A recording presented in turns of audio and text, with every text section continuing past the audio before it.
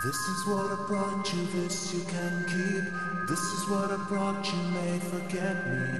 I promise to depart, just promise one thing. Kiss my eyes and lay me to sleep.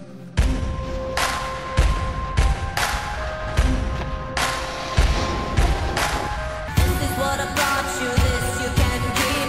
This is what I brought you, may forget me. I promise you my heart, just promise to sing. Kiss my eyes and lay me to sleep. Yeah, this song right here is for everybody out there looking for truth. Who says, you know, we all in the same boat. Yeah, Christians, Muslims, everybody like that. Yeah, you looking for truth? Oh, I got some answers, man. So good to me. Let's get into it. Let's go. Night and day, I ain't scared to say it, we different. They play the prostitute, but they like to say they just intimate. Idols in their heart, they can't seem to lose the grip on it. See them walking in the direction that King Agrippa went.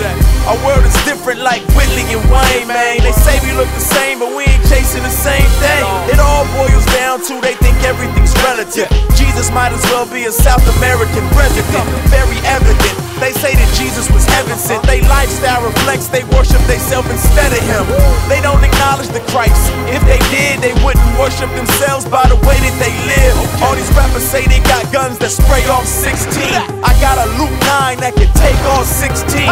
That's the Bible, the one they quote. But they don't care about the author, they think he's a joke. Man, see, some folks say all truth is relative. It just depends on what you believe. You know, hey man, ain't no way to know for sure who God is or what's really true. But that means you believe your own statement, that there's no way to know what's really true. You saying that that statement is true. You're killing yourself. If what's true for you is true for you and what's true for me is true for me, what if my truth says yours is a lie? Is it still true? Come on, man. I promise, everybody is asking the same questions. Who am I? What is my purpose and my direction? Probably believe that you exist for no other reason than self-satisfaction, hedonism, and pleasing things. Life's about you getting yours and being happy. Even if it means a divorce and switching families, your job, your house, your car, your spouse. It's all for the glory of you, else you out. You go to school, get your degrees, and get a job so you can make a whole lot of cheese, cause life's hard. You never thought of living to please a real God, and that's the reason he made you. See, he gave you breath to breathe, the chest to breathe it, so you can taste and see he's the best, believe it. He made us for his glory, enough for your own, homie. Our God is holy, you should repent and die.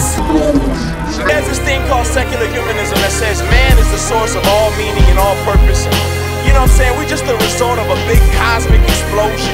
We don't really have a purpose or meaning, so we just come up with our own purpose. We're the source of our meaning and our purpose. But how can a man who's just a product of chance, a finite being, be the source of purpose and meaning?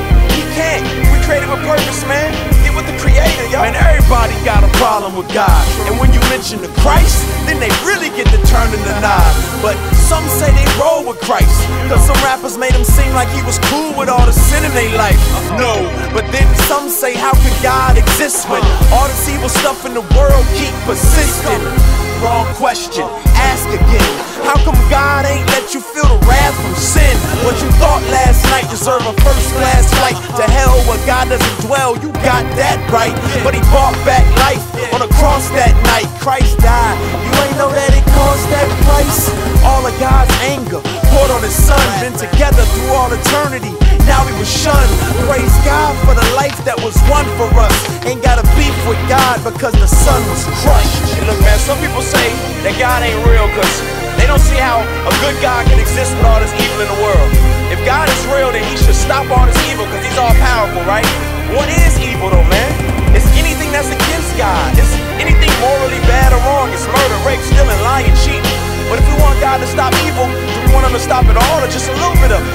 If he stops us from doing evil things, what about lying? Or what about our evil thoughts? I mean, where do you stop? The murder level, the lying level, or the thinking level? If we want him to stop evil, we gotta be consistent. We can't just pick and